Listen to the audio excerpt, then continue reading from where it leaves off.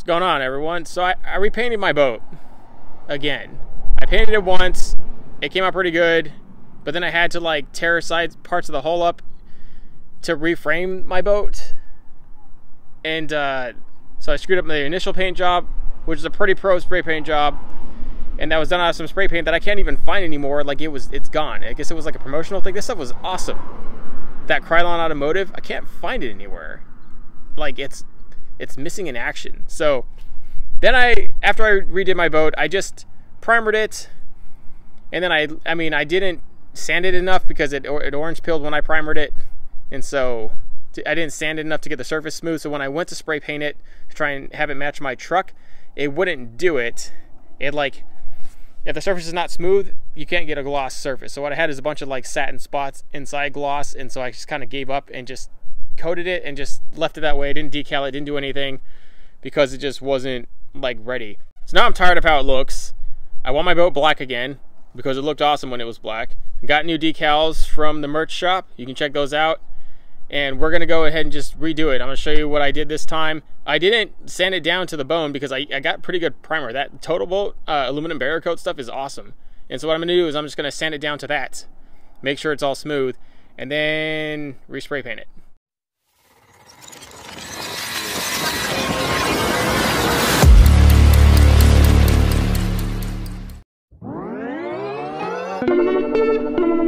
Alright guys, this is what I used. This stuff was recommended to me after I couldn't find the Krylon 2-part acrylic automotive enamel. I went and got this stuff, and I gotta say, pretty good quality out of the deal. One can lasted a side.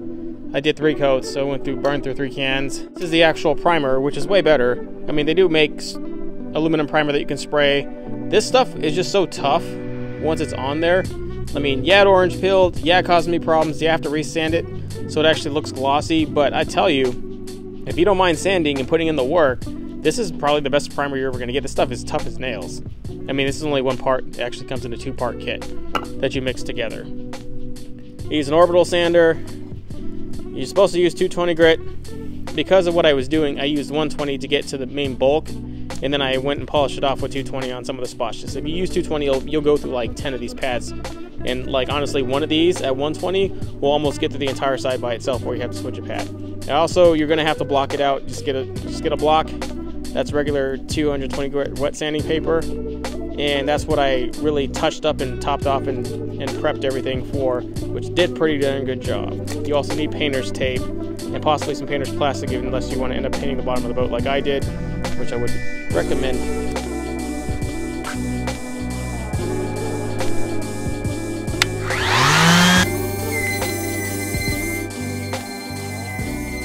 Alright, so I'm using the 120 grit sandpaper on this orbital sander, and I'm just very, very carefully, very lightly going over it because the 120 will chew right through onto the bare metal. And we really can't afford any bare metal spots. We will get a few, it's unavoidable, but we can get more or less most of this so we don't have to re-primer it. That's what I'm going for, just trying to get the smooth finish. So I can get it smooth. I might not have to take all the paint down to the primer to get it smooth. In fact, there's some spots where the paint will actually help where the primer initially orange peeled. The spray paint would stick right onto this. If I just prepped the surface of the spray paint and then painted it, it would happen, which is a pretty good deal considering if you want to repaint it in a year, you can.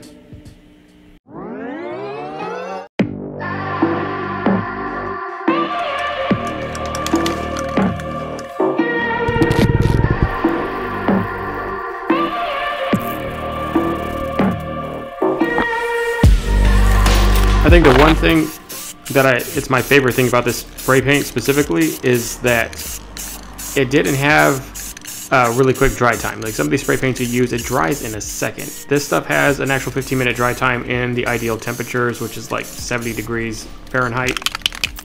And it allows you to go up and down, because once you start a side, you need to finish it. You need to have the overlapping seams. So you go down one side, you go back up, back down, but in between the sides you need to make sure those overlap and they look seamless. You don't want any, because if you wait until one side dries and then you try and go back over it later, you will have a overlay of mist and you'll tell. Okay, so that was a hell of a first coat.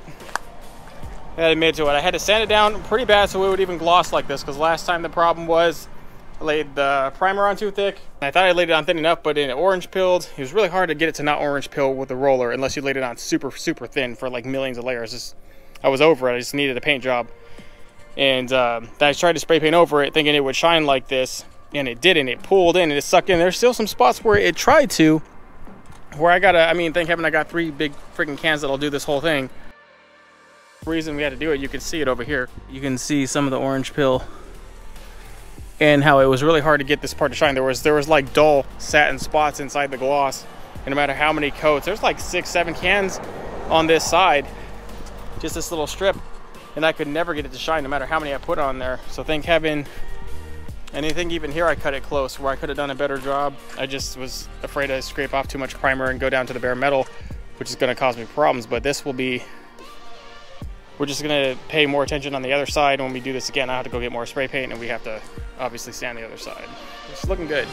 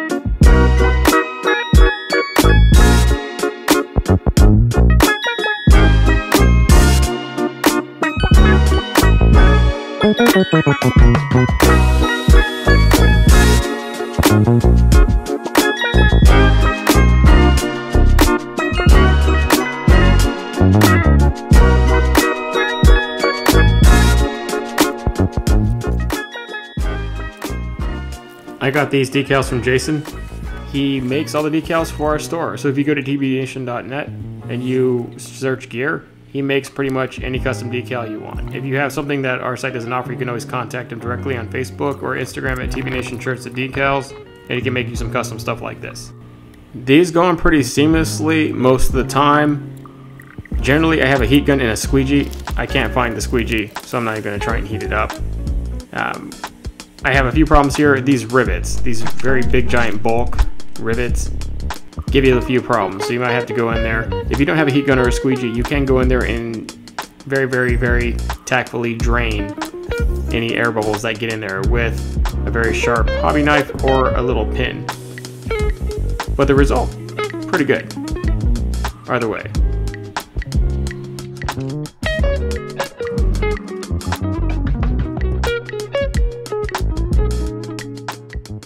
Alright, so I really hate painting. Actually, painting's not so bad. It's the sanding, it's the prep work, and the fact that this is all 90% prep work. That's what painting is. So there it is. Maybe people will go and visit it.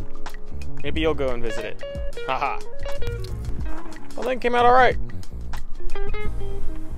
Not bad for a spray paint job. The last one lasted a pretty long time. Was probably more durable paint than this is, but I guess the recommendation from the Facebook group saying to get the high performance enamel stuff actually works pretty good. Gotta admit, thank you for the tip, Jason. Thank you for the decals also. Yeah, this is all right. Just after a day's 24-hour cure with the decals on. I'm not gonna put the other decals on until I find my squeegee and I get a heat gun and squeegee it. I'm not dealing out with what I dealt with earlier. And but you know, the stretching around the rivets, that went fairly well. We're right there. We'll have to tackle that one. Dang it. Oh, well, actually that was all it took. There it goes. I like it. I think this will turn heads, pop eyes. I love the green on the black. It seems to be a growing trend for us in the crew. I got all my people right there. It's about as much room as I have for the roll call. So I had just the right amount of people for the roll call. That was like pretty key. I did carry this over on accident over here, not paying attention, so I cut it out and made it look like it belongs there, but really it's because I screwed that up. You guys only know that. Okay, and for this side, that's about as much motivation as I have to actually sand. I hate sanding. I think sanding, I have to block it out too. Like I can't just, I can get as much as I can with the orbital sander, and then I have to eventually go in there with the 220 grit sandpaper and a block and really make it like even nicer and prepped it more for paint. And then I got to get in between all those little rivets. Oh god, it's gonna suck. Ugh. Whatever, but you know, it's good to go. The boat will be ready for the spring. We will likely also returf this. This is the Amazon turf. You know, it lasted pretty good for a year. I did beat the Everloon tar out of it. It is a little dirty. This is it before I cleaned it off. And it's all right. It did okay. It did okay. You know, the Amazon turf was a good run. It was a good learning trial. It was good for the experience to self-route the turf, but we have better stuff on our site, the Orthodeck. And I'm gonna get a little bit darker turf that matches the carpet. And so it'll pull better and it will be less showy. Like this is a super bright gray turf. It shows everything. Like just says, look at the little spot there. It says, hey, look at me. So I want to get rid of that crap. And yeah, I'm pretty stoked. Pretty stoked about the whole thing. Stay tuned and wait for it, guys. It's all coming.